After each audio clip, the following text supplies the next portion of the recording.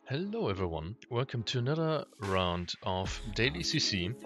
Today, for the final medal to obtain in CC10, the Shengshu Trials yet again in Yan. And here for the map.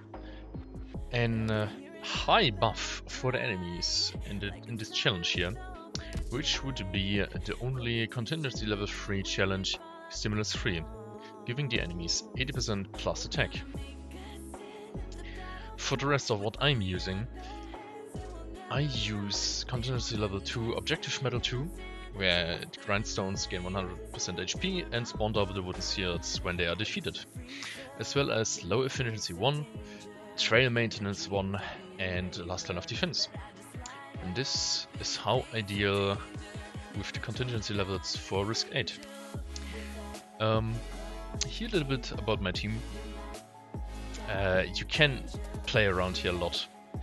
These are just the characters I thought about would be helpful. What I definitely can recommend here is Bling, like always. Fear Matter also helps a lot, and just in case, a fast Vanguard, a little bit of sustain of course, and yeah, overall many hitters like we have it's seen so often already. And this is how I tackled this stage.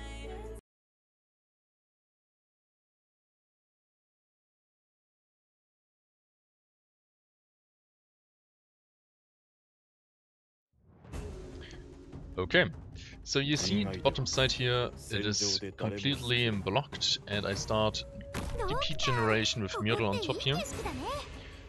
Myrtle first, going for backpipe here. Directly placing the Skelter here to give some buffs. As a next, I go for... let me see, where is she? Ashe. I'm using Ashe here.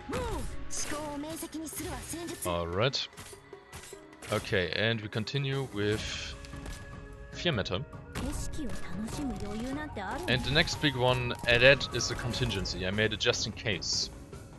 The next operator I'm deploying here is Blaze. If in any situation something should come through here, through these blocks, so she will block it. Alright. Ready to go. Target spotted. Then, followed by that, I go for Ling in the middle here, having Skelter revving up Fear Matter's HP bar again to give her big trait. And one dragon spawns here, one last time giving a little bit of DP. Redeploy a retreat, I mean, and I use Silver Ashe here as a way to contain the enemies who are coming down here. Alright, and as you see, this is how I have my normal setup here. This is my normal setup, and the only trick comes when the nice blue dragons are coming out from their spawns. Yeah, you can't just let it easily run like this. And here we are. I retreat backpipe and I summon one other dragon, activating the skill. Alright, it's been taken care of, that's no problem. Alright. And I'm just gonna place another one here, cause I can. So, as you see, everything is easily being taken care of, no problem at all. Ling saves the day, as well as Skelter and Fear Matter. These three here in the middle are the core of this tactic, you could say. Alright, we have the one knight, he gets killed, that's what we are aiming for. As I could be showing it now, activating the skill, no problem, just letting it go to its stuff. Yeah, and Blaze here doing massive work on all these summons, and I use Silver Ashe to deal further damage to them. Having still the P left here, let's just run it down, awesome. And now you can retreat this dragon here, and we can go for the big dragon.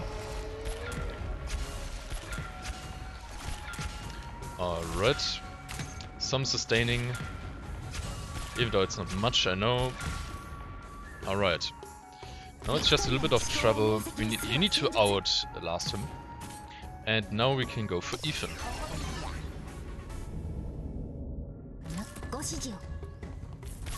Alright, dragon has been taken care of. Awesome. Yeah, this can burn. Oh, that's no problem. I'm just gonna throw in here dragon. Activating it. And yeah, the last one is coming back to Ethan. Oling. Very easy, of course, just with big operators, but the general idea is exactly as shown here. Yeah. I would say it is very doable. You have a lot of unit placements, so that is definitely a viable option, I would say. And there we have it. Nice. That is the full metal set of CC10 Ashring. Awesome. Yeah. CC11 you could say. Alright.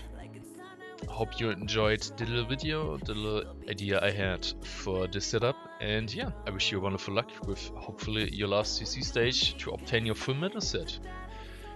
Until the next day with another video or another stream. Bye bye.